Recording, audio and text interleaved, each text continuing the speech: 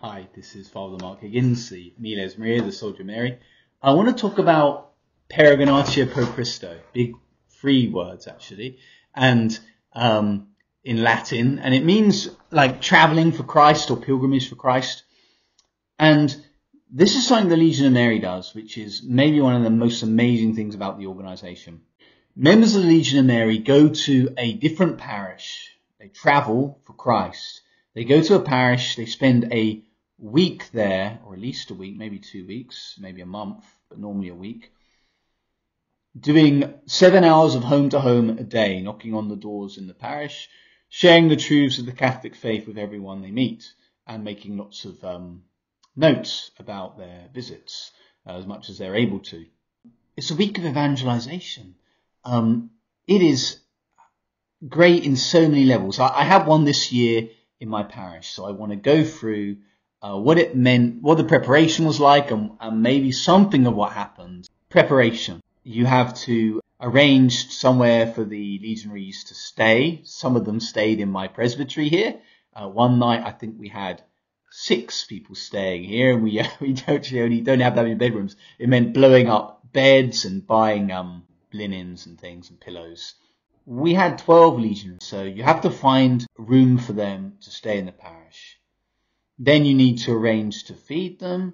You know, I and the parish secretary cooked food for them every day, and also some parishioners brought in some food, thankfully, so it made it a bit easier. So every day they've got daily mass, they've got a daily rosary and the legion meeting, and then they go out and they do their visits. And I prepared a leaflet to go through all the doors. It's not actually this leaflet. This is our standard kind of parish, about the parish leaflet kind of thing. When we ran out of the mission leaflets, this was the one that they had to use, because I had loads of the other one printed, but they did more doors than I had anticipated. They did something like nearly 5,000 homes were visited that week. What I did prior to their visit is I divided my parish into 6 different areas. So this is one area map. No, that's not actually an area map, sorry. Well, this is the work they did for the week in a big parish, in a big map. And basically, I printed out little zones of the parish, and there were 6 area leaders, and so the partners were kind of alternated each day to do the visits. The schedule was we had our meeting at 9 a.m. Then we had our mass at 10 a.m. Then they began their work as soon as they were able to after mass, not stopping too long. Then they worked until 1 p.m. Is that right? They did 2.5 hours work, whatever that is. They did 2.5 hours work. And then they did a break for an hour. Had a break for an hour. Then they did another 2.5 hours work. And then they had a break for an hour. And then they did another 2.5 hours work. And then they came back and they wrote up their notes, because as they were doing their visits, they used like a pad, maybe something like this one, and they wrote down the number and whether it was like no interest, no reply. If they met the person and they were interested, they'd ask them, can we take some details? Do you mind if we keep a record of our visit? And if they did, they would take the person's name, and especially if they were someone that wants me to get in contact with them. And so we did that. Statistics. Oh yeah. And so at the end of the day, we had these sheets that they filled in, where they put the road name at the top, and then they put the house number, the name of the person, the details, and the status. And so I have like a whole folder. It's actually this folder, which is full of the results of their work. The results of their work. And so, what can I say from the week that we had? It was in June this year. I mean, there have been some great fruits. There have been great fruits from their visit. There were good fruits in terms of people in the parish seeing what it is to that this evangelization is intrinsic to being a Catholic, and to be a Catholic is to be someone that shares your faith. So they that was passed on. They got to see people, the few people that come to daily mass here, got to see these legionaries deeply committed to their faith. Some of them are never married, just devoted to the Legion of Mary. Others married, but they've maybe their children are old enough to stay at home on their own, or their children have left home, so they were able to come for the week to do this visits. And on Sunday, the Saturday evening and Sunday Mass, the parish got to see them at those masses as well, and would have been impressed by them. So there was a kind of positive thing in that respect, but even more so, it did good for the Catholics who were met on the door, because when the legionaries met Catholics, they kind of just encouraged them in their faith a bit, and were positive about what I was doing in the parish, because, as you might imagine, I've been here a year, and some people like me, some people are not too keen about some of the things that have changed in the parish. But the legionaries were able to kind of get people to see the bigger picture. Sure, you might miss the fact that there's no sign of peace, but don't let that be something that stops you from growing in holiness and stops you practicing your faith and going to Mass and the sacraments. They just kind of cut through some of the silliness that happens for some, that has happened for some practicing Catholics, and encouraging practicing Catholics to they give the witness of their own. The legionaries give the witness of their own Catholicity and their devotion to the sacraments, and they kind of just inspire that for the Catholics they meet. Then they met plenty of lapsed Catholics. They met plenty of non-Catholics who had some interest in the faith. And since the visits have taken place, we've definitely had people returning to the practicing the faith here in this parish. It's a small parish. It's a small parish. You could see from the map, it's not a massively built up area.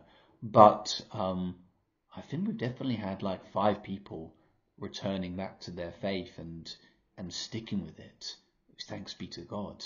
And this parish has only got a weekend attendance of like 100 on a good week, and on a bad week, 70. Some non-Catholics showed some interest, but I have pursued them. I followed up those situations, and in terms of one visit from one person on your door to then want to begin a course of instruction, it's quite a big thing. So it's mainly about planting seeds, as they say, and their visit is hopefully part of a chain, and is part of a chain of events in those individuals' lives that will continue. So the Legion of Mary, Peregrinatio pro Christo, it's open to anyone who is a member of the Legion of Mary to go on this project, and also to seminarians, and to priests, and to deacons, and to religious sisters. They can go on it even if they're not members of the Legion of Mary. And I know when I was at seminary, one of my kind of apostolates was trying to get fellow seminarians to come with me on projects. And I did get some. I managed to encourage some. I had I think I had in total, I think I can remember 5 came with me. And actually one priest friend of mine, he did some work when the legionaries came to our parish. And actually when he was on a pastoral placement year, he joined the Legion of Mary. So he's a good friend of mine. And obviously I was able to work with the team every day I did home to home with them, because as God would have it, we were down a member. It wasn't actually 12 members, it was 11 members that came. One of them wasn't able to come at the last minute, and so I had been hoping to do the work, but I thought it would be basically me and then getting a local legionary to come, and so I would then pair up as well, so I'd be able to go out every day.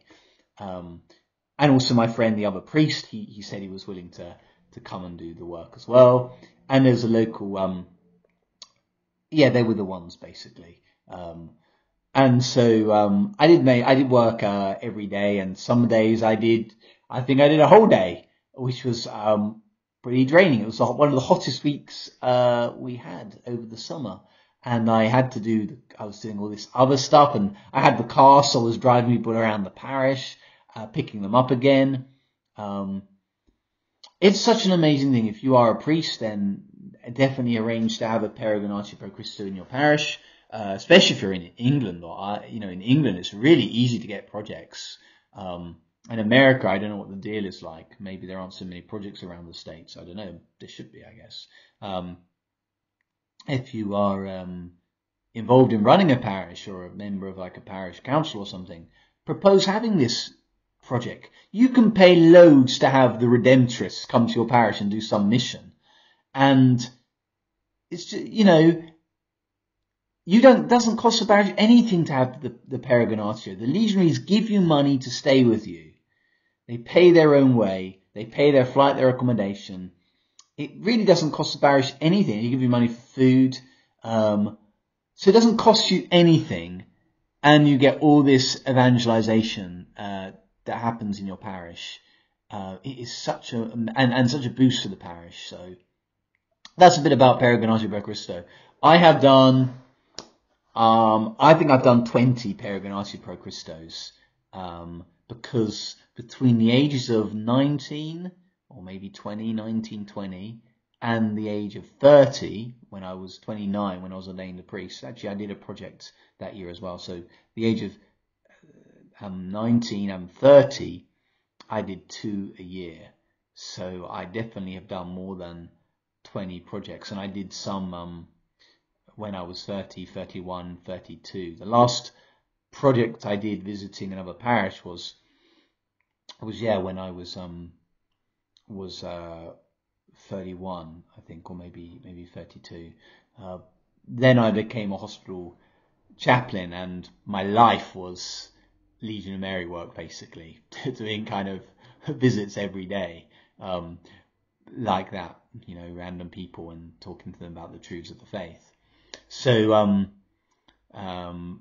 but it's such an amazing thing. Priests should go on projects because it keeps you rooted in what it is to be an apostle, disciple. Keeps you rooted in the fact that you're someone that's meant to go to people with the faith, and not just have people come to you asking questions and stuff. And it reminds you, it gets you back, and it gets you you get uplifted by the lay people that you are doing the projects with, because they're all such committed Catholics. If you think about it, people that are willing to give up a week of their holiday to go to some random place just to share the truths of the faith, they're pretty great people. Okay. May Almighty God bless you. May Our Lady intercede for you. In the name of the Father, and the Son, and the Holy Spirit. Amen.